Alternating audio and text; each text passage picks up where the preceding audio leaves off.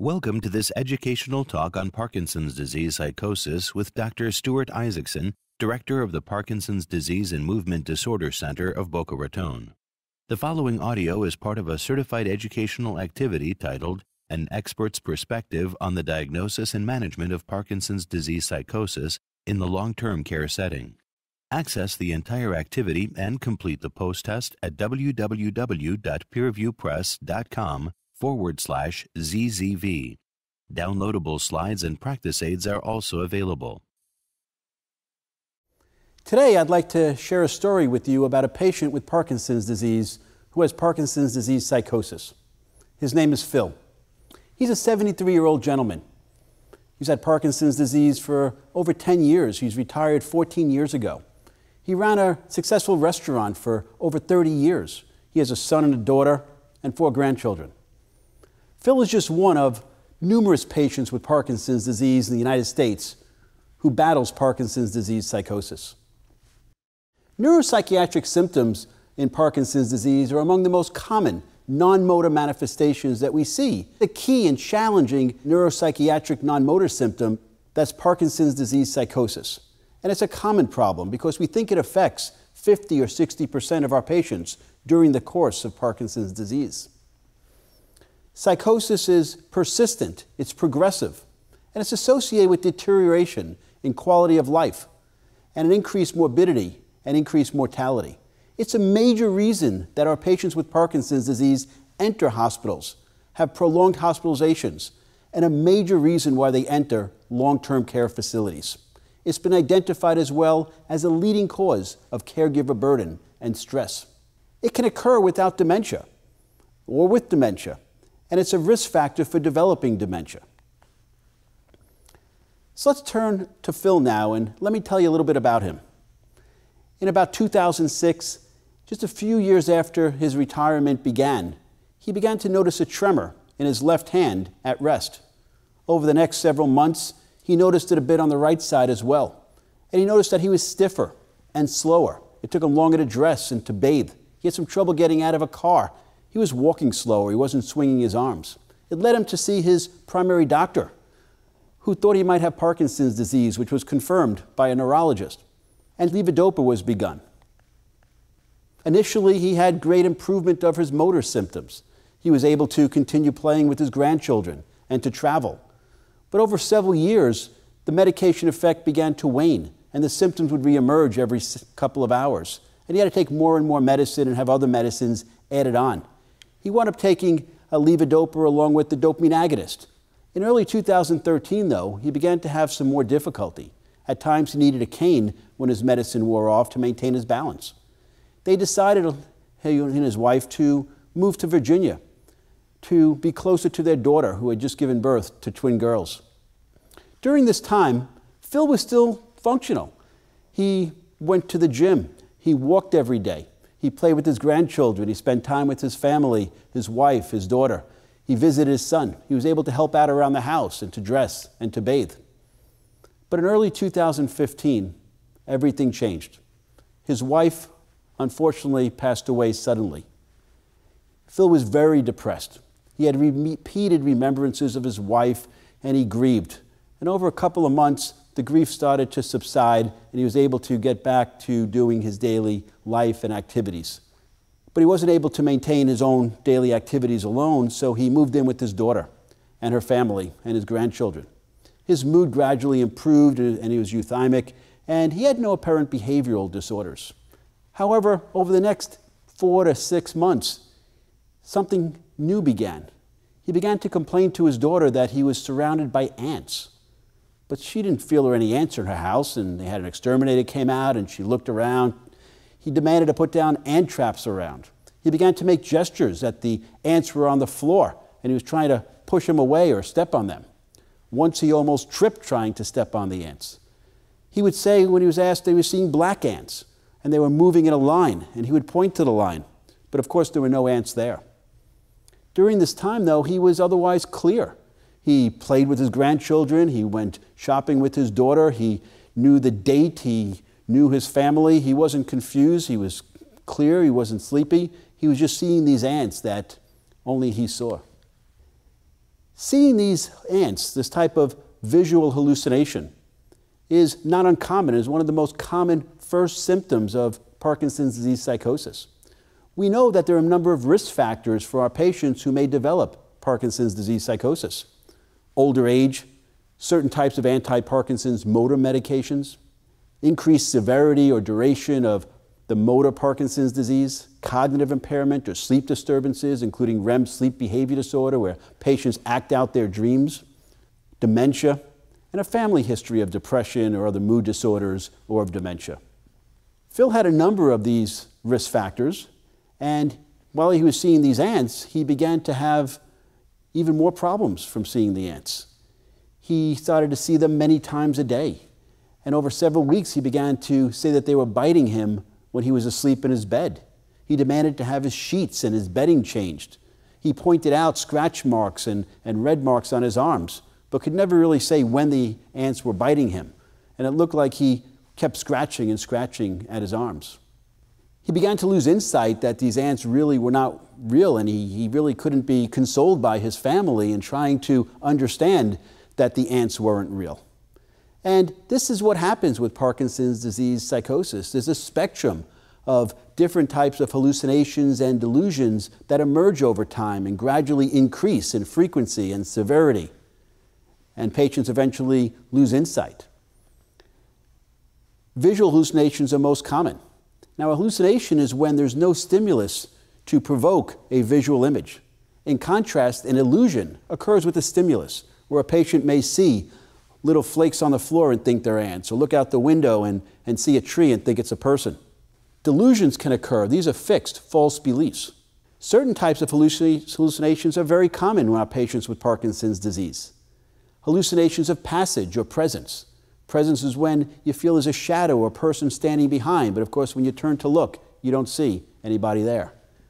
Passage hallucinations is a feeling that there's in the peripheral vision, a moving of a person who might be going away very quickly, but of course there's no one there. And some have tried to characterize hallucinations into simple and complex and multimodal, but we know that these types of hallucinations, which can involve visual and auditory and tactile, and then delusions emerge. Other types of hallucinations are also common in our patients with psychosis symptoms in Parkinson's disease. Capgras syndrome, whereas the belief that a spouse, a family member, or other friend or close contact has been replaced by an imposter. And Fragoli syndrome, which is a belief that a person, usually a stranger, is actually another known person who's wearing a disguise. And we don't know why there's such typical and similar types of psychosis symptoms in our Parkinson's disease patients, but they seem to be very regular. So let's turn now back to Phil. Over the next 6 months, Phil continued to complain of seeing these ants on separate occasions, multiple times a day, almost every single day. He would be awake, not sleepy. He knows everything that's going on, and suddenly he would stop stamping on ants on the floor or scratching on his arms. He was still carrying out his daily activities, dressing and bathing, needed only minimal support. His mood seemed fairly normal, and although occasionally he might be irritable, he didn't seem to be sad. His sleep was good, his appetite was good, and his memory seemed preserved as well. However, the next few months, he began to look in the corner of rooms when he was watching television. He said he saw small children there. He couldn't see their faces. Maybe there's a black veil over the face. He wasn't really sure. But these small children would just stand there. Initially it was 1 or 2, but over a month or 2 it began to be 3, and then 6, and then a dozen small children just standing. And instead of just waiting there and looking at him, they began to make faces at him. They began to point at him. They weren't speaking to him, but he began to get a little bit agitated. And at times he would get very distressed and curse at these invisible children that only he saw. He began to look fearful and feel fearful. His sleep deteriorated because he was afraid to be in the bedroom by himself because the children would come in. He began to eat less because he felt everybody was watching him when he was eating. He began to stay in bed more. It appeared that he was depressed, but when asked, he didn't seem sad, just afraid of these children and these ants and all these other things no one else could see. He began to need more help because he didn't get out of bed. Soon, he was asking his daughter and son-in-law not to leave the home and go to work, to stay home with him and protect him. During the evening, he would only sit with family watching television. He was no longer engaged. Finally, it got to a breaking point. He wasn't eating, he wasn't sleeping, he wasn't doing his daily activities. It was too much for his daughter and his son.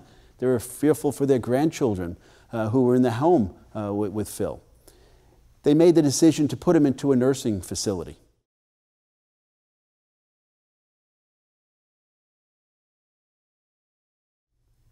About 75% of patients who have a psychosis with Parkinson's enter a nursing home facility, compared to only a little more than half of patients without a psychosis.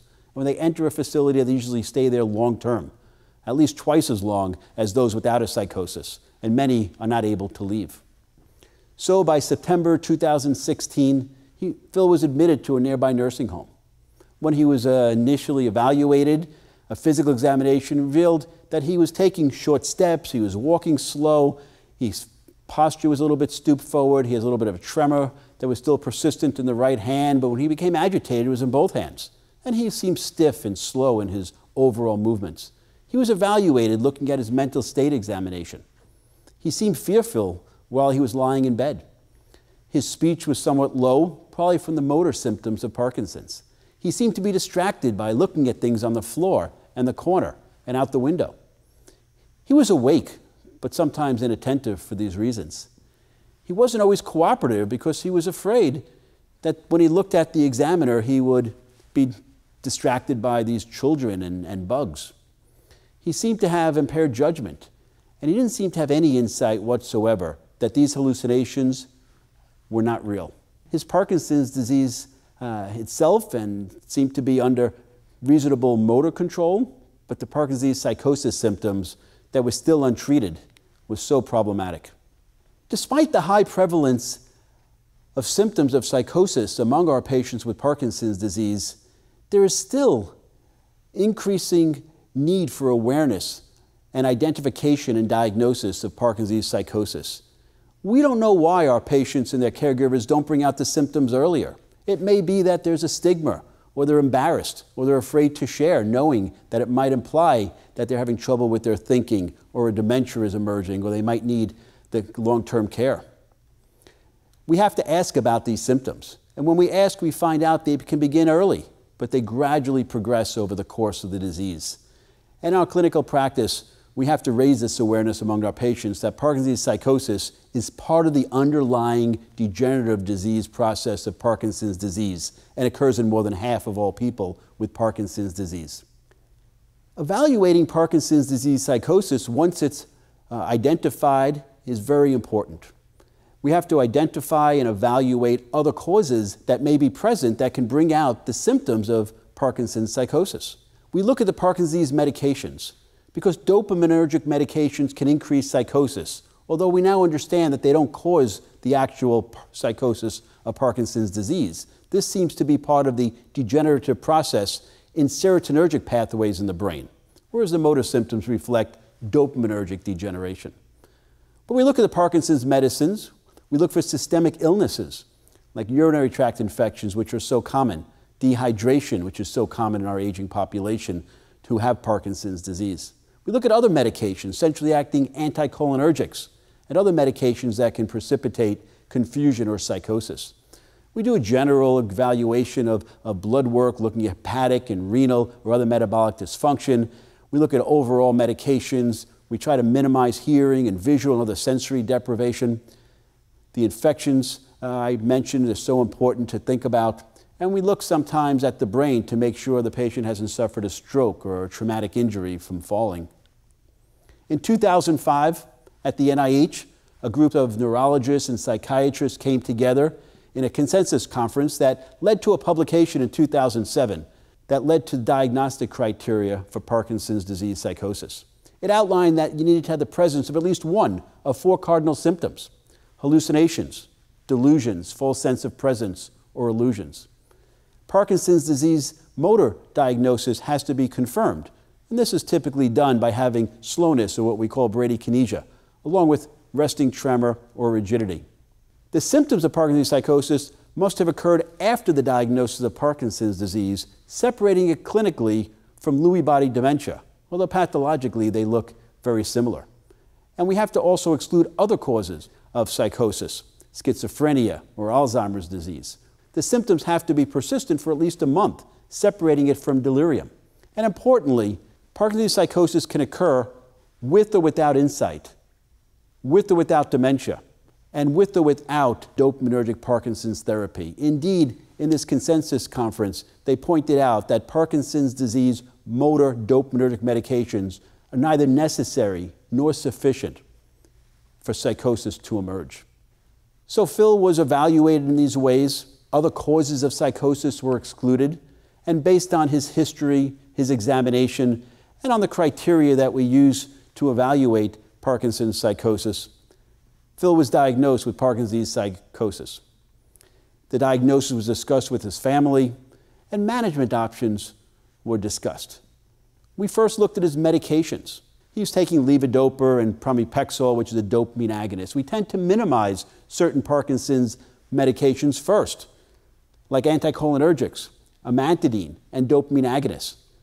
We might also minimize MAO-B and COMT inhibitors. And then finally, we may have to lower the levodopa. But there's a consequence for lowering these medications, and that is the motor symptoms will tend to progress.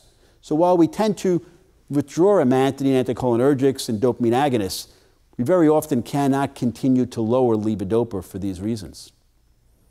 Phil's pramipexole was initially lowered to twice a day. The dose was cut in half and eventually had to be tapered off. As it was lowered, his symptoms of psychosis improved somewhat, but they still persisted. He seemed a little slower, so we were afraid to lower the levodopa in Phil for fear that he might fall. Over the next month or so, despite having the pramipexole withdrawn, he continued to have hallucinations. And now he began to have some delusions. He began to feel that people were emitting smells and gases from the body, that gas was coming into the facility, it was affecting him in different ways. He would say that he could smell something strange. At this point, the family was called in for a conference to discuss other options in trying to treat the psychosis symptoms of hallucinations and delusions. He had already had a reduction in his Parkinson's motor medications. The pramipexole was withdrawn. He had some more tremor and trouble with mobility. We really couldn't lower the levodopa further. So it led to the discussion of beginning an antipsychotic. Initially, the family was somewhat taken aback. An antipsychotic, is this what he really needs? But most people who have Parkinson's disease psychosis, the psychosis will continue to increase in frequency and severity. Insight is lost, delusions emerge, and you have to begin to use an antipsychotic in these folks in order to be able to prevent them from having deterioration in their daily activities, in their social interactions, and prevent them from becoming more and more fearful and withdrawn.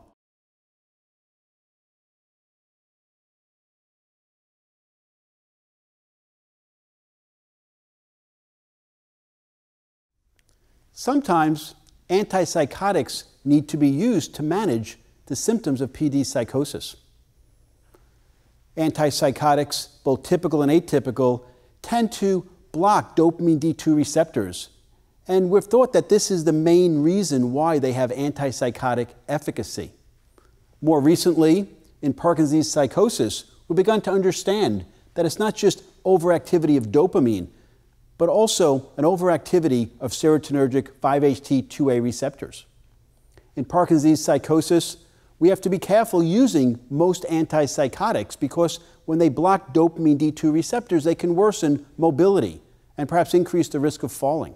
And while both quetiapine and clozapine do block dopamine D2 receptors at the low doses we tend to use in Parkinson's psychosis, it may be that they also block serotonin 5-HT2A receptors, and some of their efficacy probably comes from this receptor antagonism.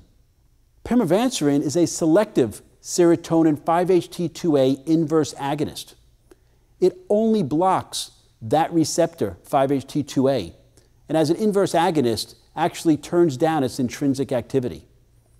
Pimavanserin has no affinity for dopaminergic, adrenergic, histaminergic, nor muscarinic receptors. Pimavanserin received regulatory approval from the FDA based on a pivotal trial that was published in the Lancet in 2014. This phase 3 placebo-controlled blinded trial evaluated almost 200 patients over a 6-week randomized trial design. The primary endpoint was a change from baseline in the SAPS-PD. In the pivotal trial, at the end of 6 weeks, we saw a significant improvement in the pimavanserin-treated group compared to placebo, with a p-value of 0.0014. We also saw improvement in clinical global impression scale as rated by both the investigators and also when rated by caregivers and patients. And importantly, we saw a significant improvement over the 6-week period in the pimavanserin arm in caregiver burden scale.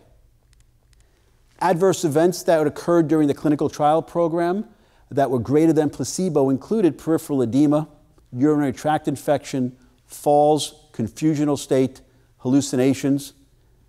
But overall, pimavanserin was well tolerated, did not have significant safety concerns in the clinical trial program, and most importantly, it did not worsen motor function. Since that time, data from open-label extension trials has been presented. In these open-label extension, patients were evaluated 4 weeks into the extension trial, which was about 10 weeks after beginning pimavanserin because the pivotal trial that was blinded and placebo-controlled was 6 weeks in duration. At the 10-week point, we were able to demonstrate durability of the treatment effect seen with pimavanserin. As well, patients who received placebo for 6 weeks during the pivotal trial, who were now taking pimavanserin, had the same improvement over the 4-week period as was seen in the pivotal trial. Over a 2-year period, patients seemed to maintain the global impression scale improvement without a loss of durability of efficacy. Caregiver burden scale was also evaluated in the open label extension. And at about the 9-month mark, we saw a continued either improvement or about the same in most patients in the caregiver burden scale. And at 6 weeks, we actually saw an improvement over placebo. Pimavanserin is the only drug that is on label to treat Parkinson's disease psychosis. The 2 other drugs that can be used that don't worsen motor function are used off-label. Low-dose clozapine for the treatment of Parkinson's disease psychosis was evaluated in 2 trials. One of these trials demonstrated improvement at 4 weeks over placebo using a scale called the Brief Psychosis Rating Scale, as well as improvement in SAPS and CGI. There was no adverse event differences between placebo and clozapine in things like orthostatic lightheadedness, memory, drooling, constipation, confusion, or sedation. The second study showed a similar result. Despite the clinical evidence of efficacy for clozapine and the overall tolerability, it is almost never used. Less than 2% of our patients with Parkinson's disease psychosis have received clozapine. And the main reason for this is for the low risk of agranulocytosis that can occur in 1% or so of our patients exposed to clozapine, even at the low doses. Because of this risk, it's mandated in the label that patients who begin clozapine have to have weekly blood tests, monitoring for white blood cell counts and red blood cell counts every week for 6 months, every other week for 6 months, and then monthly thereafter. Perhaps for this reason, as well as for sedation that can occur at higher doses, almost all patients are not treated with clozapine despite the efficacy seen in the 2 trials. Rather, quetiapine had been used prior to the availability of pimavanserin being approved by the FDA.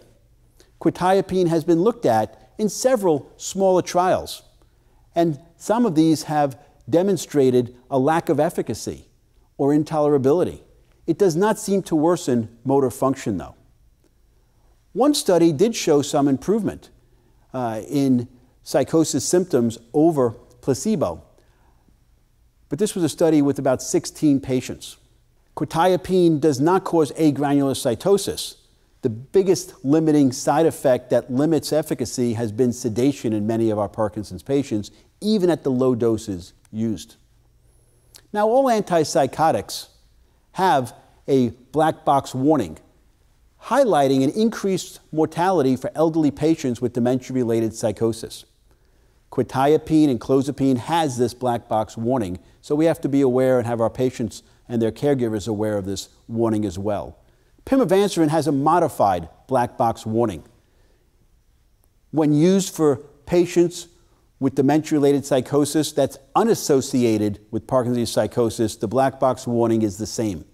But it's modified such that when we use pimavanserin to treat our patients with Parkinson's psychosis, that black box warning would not be applicable. So at the conference, it was decided to begin pimavanserin. Phil's care team and his family decided that pimavanserin might be able to reduce his symptoms of delusions and hallucinations. Pimavanserin is begun at a dose of 34 milligrams once daily.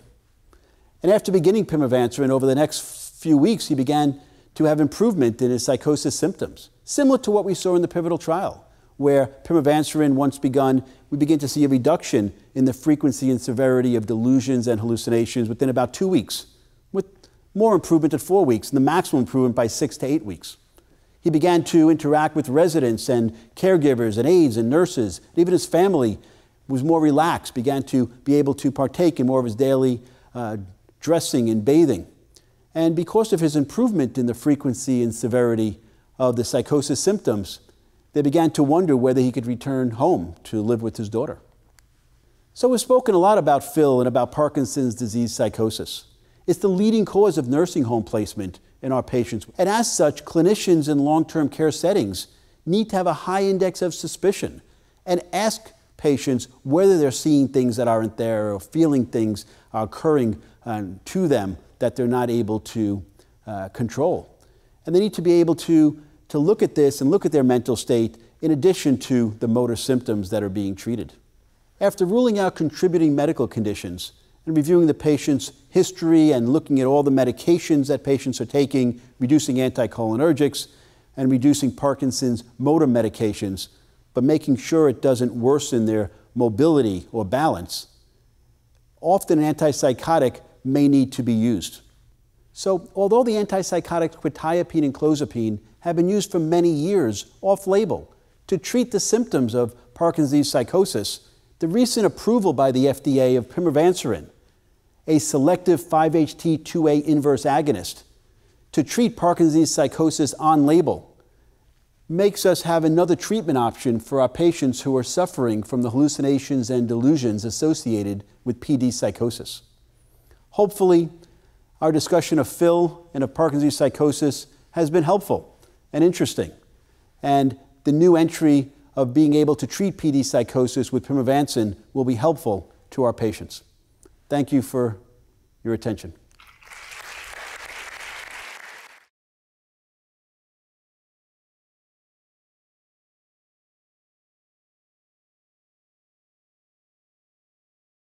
This activity has been jointly provided by Penn State College of Medicine and PVI, Peerview Institute for Medical Education. Thank you for listening. Download materials and complete the post-test for instant credit at www.peerviewpress.com/ZZV. This activity is supported by an educational grant from Acadia Pharmaceuticals, Incorporated.